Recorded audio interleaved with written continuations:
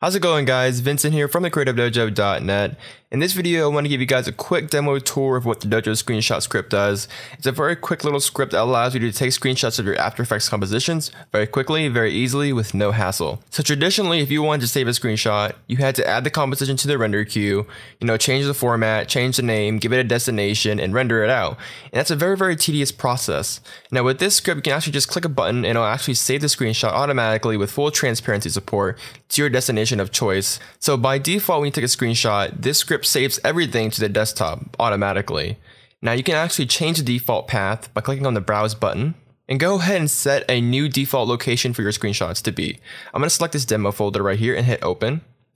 So from now on, every single screenshot is going to be placed into that demo folder. So the only thing left is to make sure that your composition is selected and you select your resolution. Now this script uses the composition resolution as a resolution for your screenshot. So if you want full resolution for your screenshot, make sure your composition is set to full.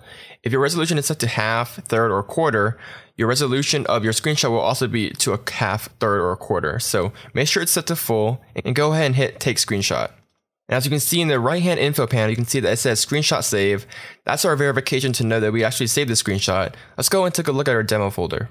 And as you can see in the demo folder, we have our screenshot saved with the composition name, as well as the frame number, as well as our PNG format. So transparency is fully supported. And it's right here. If we just go ahead and open this thing, you can see that we have our screenshot right here at full resolution as expected. So this is just a very, very quick little script that allows you to quickly take screenshots without any of that render queue hassle.